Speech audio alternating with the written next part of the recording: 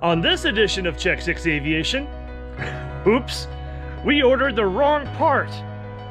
So we press on. Coming up. Welcome back to Check Six Aviation, my friend. It is January 2024, so happy freaking New Year. And yes, I had an issue with my shipping crate years ago, and I'm still dealing with it. I had a rear spar on the horizontal stabilizer that got bent up in the process, and I thought naively that I could just bend it back into shape until I reached out to Vans and said, hey, can I actually do this? And of course, Sterling from Vans said, if it were my plane, I wouldn't. So I'm not. And so in the process of finding out how much shipping is going to be and stuff, yeah, I figured, okay, well, probably not that big of a deal to go ahead and get, take a trip up there. Well, probably not that big of a deal to order a part.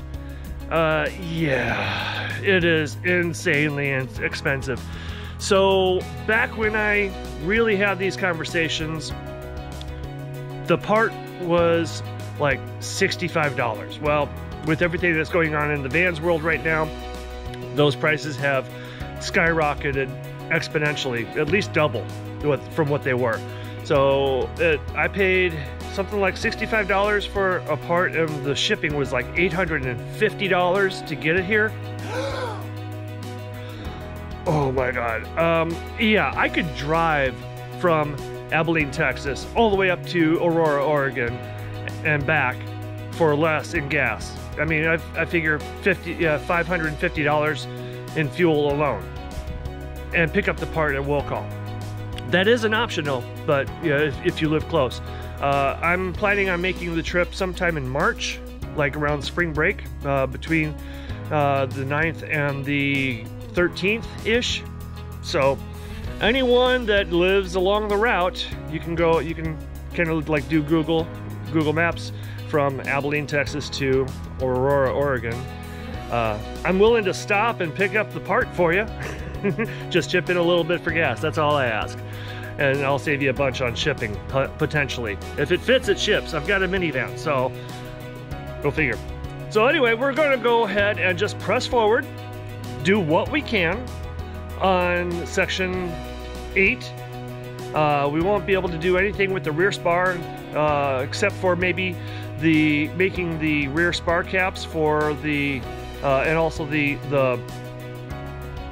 some of the bearings, but I have an extra forward spar for a Vans RV-10 and any other aircraft that use an HS1002. So it's kind of a good thing, I think, and I don't have to worry so much if I goober up the front spar. I've got a spare. If I don't end up using it, hey, I'll let you guys know. If anyone out there can use one, and especially if you're close by, especially if you live in Texas, I'll come give it to you. Well, not give it. I'll sell it to you for the going rate, and you won't have to pay anything for shipping. More than likely, we'll hash it out. But anyway, so I've got this nice little outdoor work area now.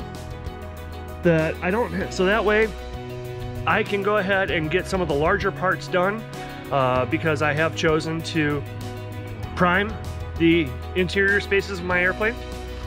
And so I've got this table built out of good old Vans aircraft stock wood from shipping crates. So let's get back to it. So the first step that I feel like I can do is make the spar caps for the rear spar, or the forward spar rather. And one thing that I wish Vans had done in the vertical stabilizer that they did here was they put 2 notches for where you're supposed to cut. And before in the horizontal and the vertical stabilizer spar caps, you actually had to make some measurements. Now, I'm not opposed to measuring, but anytime you have notches that show you where you're supposed to cut, that's actually a lot easier. So here we go. We're over at the bandsaw area, and using the belt sander. Yeah, that's a ticket. To trim away, actually to really file away what doesn't belong, what they want, what Vans wants to not be there. And I'm doing this for all of the spar caps.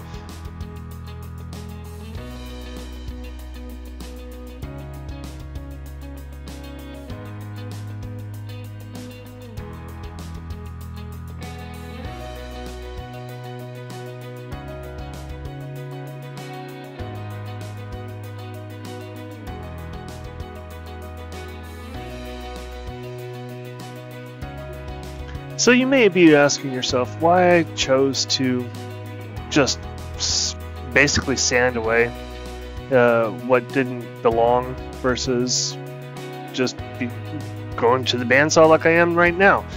Well, I find that my bandsaw skills are not up to, well, let's just say that skill degradation is a very real thing. Not just in aviation, but everything else too. When you don't use them for a while, you do tend to lose them, and it had been a rather long time since I had been out in the shop.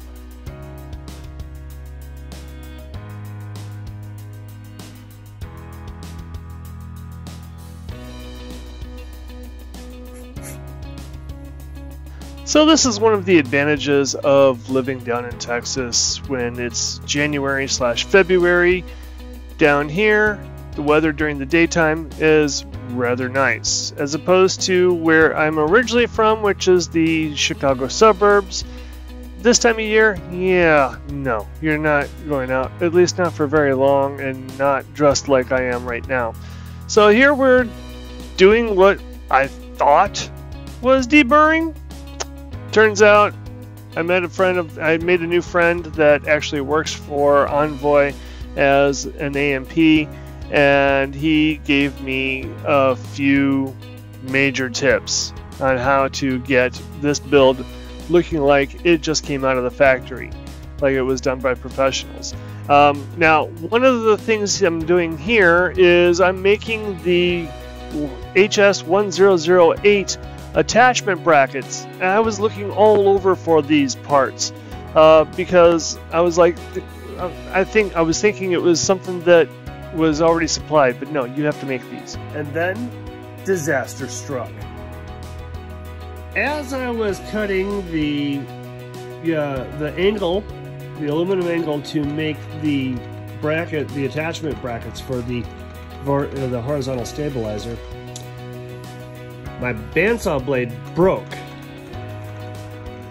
And it's kind of a good thing, because I was using the original bandsaw blade that came with it, and it was made for wood. No! So, quick order from Amazon. Got a couple bandsaw blades. Actually, I had purchased a couple of bandsaw blades before I even got my bandsaw, and I would not recommend that, by the way, because I found out that there was different size bandsaw blades. So after trying out this one and figuring out that it's too big, bonehead, that I figured out, hey, just look up what size blade I need for the 9-inch skill saw, and boom, we're back in business. Oops, I made a goof. So I was able to get one of the two HS1008s cut to the exact size. However, not so much on these. I am 1/32 of an inch off. I'm going to reach out to Vans and see what they say. I think I'm probably not going to be in a world of hurt here, but we'll find out. And of course, I'll let you know. So the consensus from the Facebook, the Vans Facebook builders group was that 1/16 of an inch, yeah, definitely get a new one. But I was probably only off by a 32nd of an inch. I still erred on the side of caution and got a new angle shipped to me from Vans via priority mail. It was here pretty quickly. And here I am marking out the other bracket that I need. And quite honestly, yeah, I'm happy with the result. Although the cut lines do leave some marks, especially when I'm making sure that it's down to the correct dimensions. The dimensions that they have that I cut initially really wouldn't have mattered any, because I had to make some more cuts that really put the difference into what the finished product was like. So as you can see here, I actually met someone that I think I mentioned a bit earlier in this video. This video process, making these videos, takes maybe a couple days, maybe 3 or 4 days, depending upon how much time I have. But I met someone that is an AMP for Envoy, the American Airlines regional carrier, and he taught me some stuff that really made the difference. And you see, if you look on the sides, these sides are smooth. There are no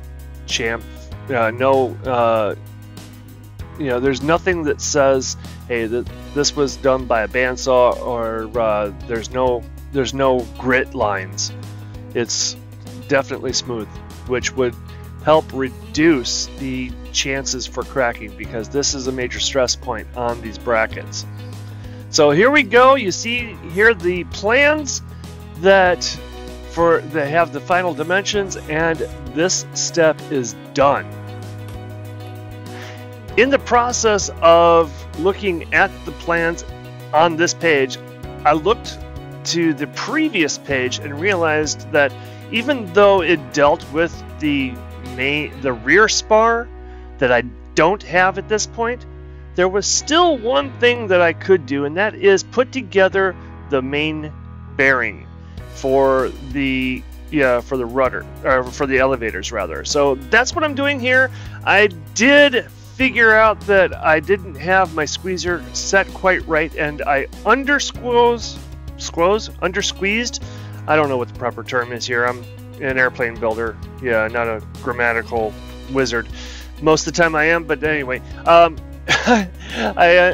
didn't squeeze them quite enough in the process, so I went back and got that done, but not before getting started on finishing up the spar caps for the main spar. Now, the process here was a little bit interesting, because you had to count 33 holes from one side and place a 1/8 inch mark on each side of the spar cap, and line up as close as possible to that 33rd hole for each line. The lines didn't quite line up accurately, like where it was like split right down the middle of the hole on each side. So I kind of split the difference, and I think it'll work out really well. So here we are, we're drilling out. I've got different views coming here. So the 1/8 inch drilling out the 1/8 inch holes. Decided that for this evolution, going over and doing most of them on the spar web on the drill press was probably a wiser option. So I'll be going back and forth between the overhead, and there you see me adjusting the camera angle on my workbench view so that it'll capture that, but that'll come into play a significant role here in a moment, where, well, we'll just find out. But considering the fact that this is all, I mean, this spar is like 11.5 feet long. It was massively different to work with than anything I've ever drill pressed before. and it was kind of a challenge. I had to move some things around and kind of play a balancing act in a way. If you've ever seen a high wire act, that long pole that they used to balance on, that's what this felt like I was working with. I felt like I was drilling a really long balancing pole. And so in the shop itself is not that long. I mean, it's 16 foot deep, from front to back. So it's doable, but there are times when the spar actually went out the door. So that's where we're at this point. I've got, in the next video, I'll show you some deburring techniques that I've learned. I have not yet gotten to the point where I am ready to prime, but that's coming soon. Did go ahead and put together some jigs that will be needed here when I assemble everything. So head on over to my Instagram page and you'll see content that is not ready for the YouTube video yet. And if you really want to support us, consider being a member of our flight crew on our Patreon page. It really helps out the process, the build process, and be sure to mash that like and subscribe button down below on these videos. It tells the YouTube algorithm that this channel needs to get out to more people. In the meantime, though, if you ever consider doing a kit on your own, use my builder number down below as a referral to Vans. Vans will send me $100 as a thank you gift, and doesn't cost you any more money out of pocket. I really appreciate you watching. Consider watching these other videos, and until next time, remember this time, and always check your six.